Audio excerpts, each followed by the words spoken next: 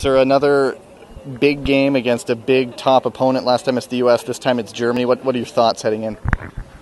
I'm really excited because I know Germany has always been one of the best women's teams in the world, and it's just a great opportunity to get better as a team and individually heading towards the World Cup in 2015.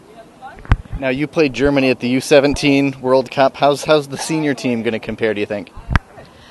The senior team is going to be a lot tougher than what I experienced at U17. They're going to have completely amazing world-class players, and I'm ready to face that challenge. And now again, you have the 20s coming up this summer. How has the year been for you so far? Have you been able to stop and think about it yet? Kind of, not really. But when it is mentioned to me, it's just unreal. It's very lucky to have all these opportunities given to me.